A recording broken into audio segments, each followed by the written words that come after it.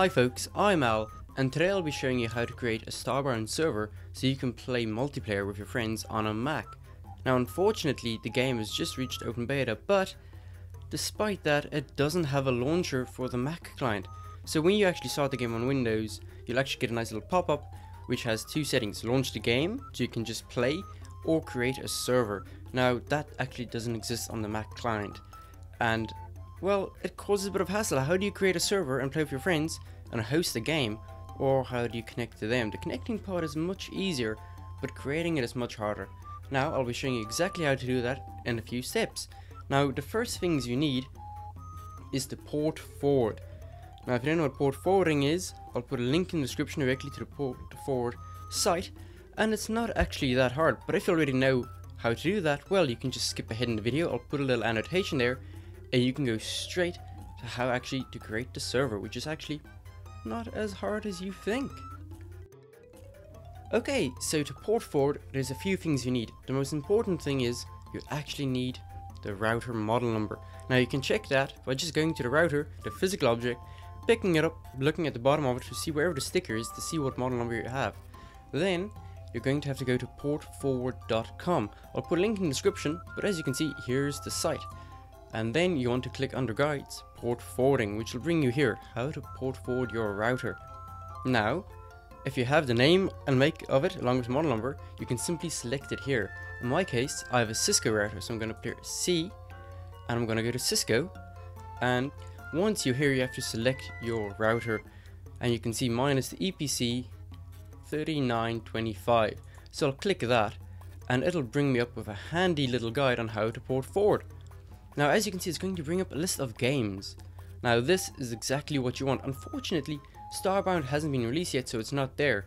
But the closest thing to it is Terraria. So we're going to click T, go to Terraria, and then you're going to get the step-by-step instructions on how to actually forward it and what port you need. Now the port you actually need for Starbound is port 21025. That's 21025. I'll put that in the description for you so you can route it.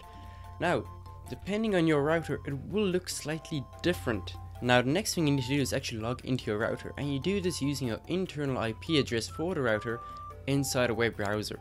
Now if you're on a Mac, which this entire guide is about, you have to go to Systems Preferences, click Network, and there you have it. As you can see your IP address, that's your local one, and your internal one, you do need that, so please write it down.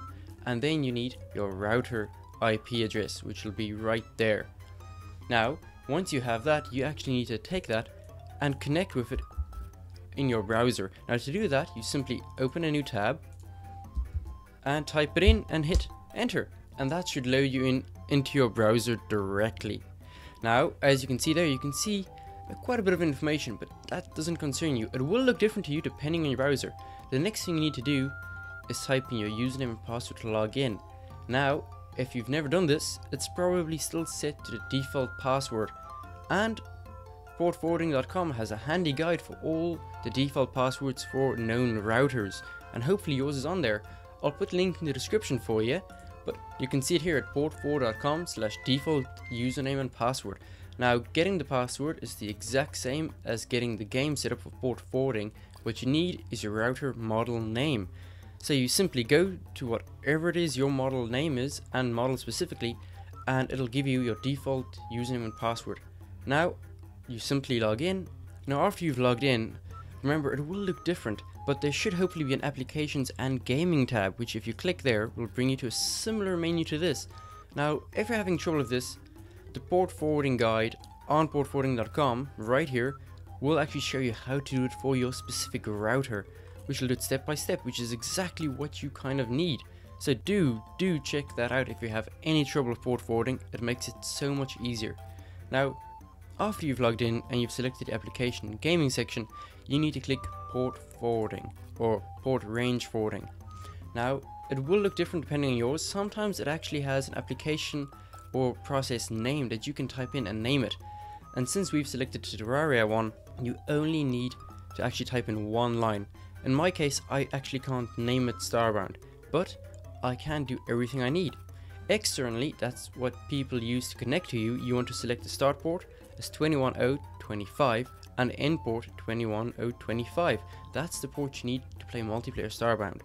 Now, for your IP address, you type in your internal IP address, which you did find in Systems Preferences, and I hope you wrote that down. Now, when it comes to protocol, you can select TCP or UDP.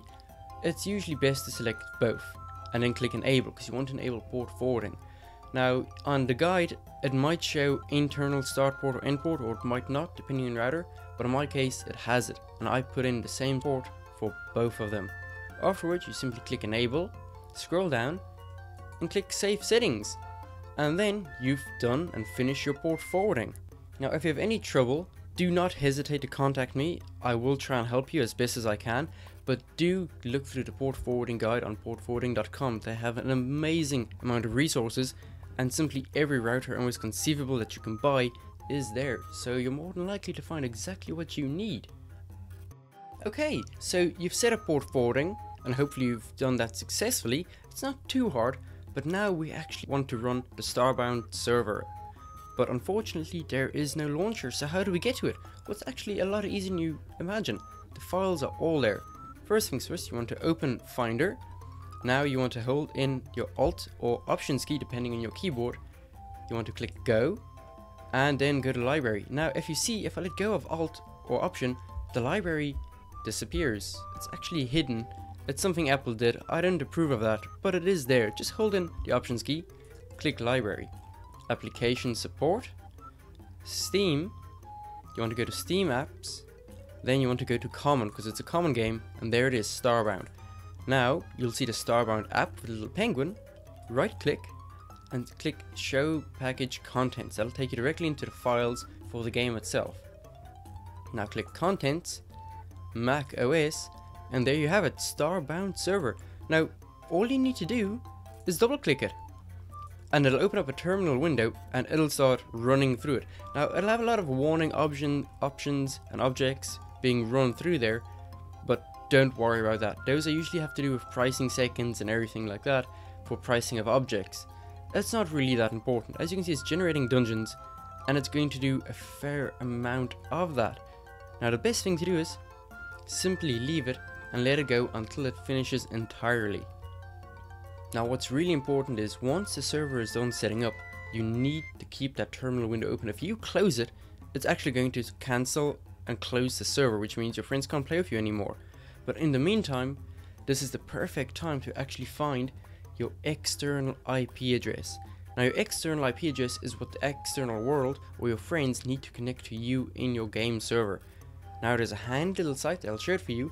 It's www.ipmonkey.com. IPmonkey, it's actually simple. I'll put a link in the description for you so you can click it.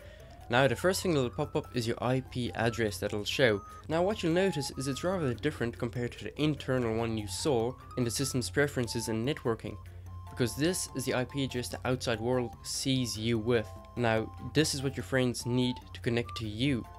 Now please write that down. It's really important. You have to give that to your specific friends so they can connect to you. You actually connect using your home address. Now your home address is 127.0.0.1. Okay, so we have our Starbound server up and running, and now let's connect to it internally. Now if you want to let your friends connect, remember you have to give them your external IP address. So let's run Starbound and show you how it works. Okay, so I've got it windowed here just so I can show you it easier. You can see my little server there and Starbound here. Now we want to go to multiplayer, and we'll select my character Al Valentine, and there you can see there is my home address 127.0.0.1. That is what you use to connect to yourself. Your external IP address is only what you give to your friends. That's what they use to connect to you from an external location. That's what port forwarding is for. It opens those ports on your router so that people from outside can connect. Now the first time you run your server, you might get a pop-up asking, do you want to allow incoming and outgoing communication? And of course you want to. Now I didn't set any password whatsoever, and at the moment you can't really do that because we don't have a launcher to actually configure this properly. But if you're safe and secure and only give your external IP address to your friends directly, and friends you trust and want to play with, that shouldn't be an issue at all. Now we simply click join server, And as you can see, loaded straight in, there's my character on my ship. And you can see my little houses here. And remember, as long as your server window is open on the terminal, your server is running. But if you turn it off or close it, your server is gone. But that is also a nice security feature, which means if you're playing with friends and you want to make sure no one messes around on your planet or your world, simply play with your friends and only run the server when you want. Now if you don't have the server, you can play in single player on the same world with the same character and you can keep on going, which means the next time you load the server, your friends are going to get an updated world. Now I hope this was useful. Do check out the links in the bottom. Do send me any messages with any questions you might have. Hopefully it all goes really well for you and you get to enjoy Starbound with your friends on a Mac. Now if you've made it this far, there's no harm in subscribing. Check out my other videos, I've got gameplay and how-tos, and I'm Al, thanks for watching, and bye bye.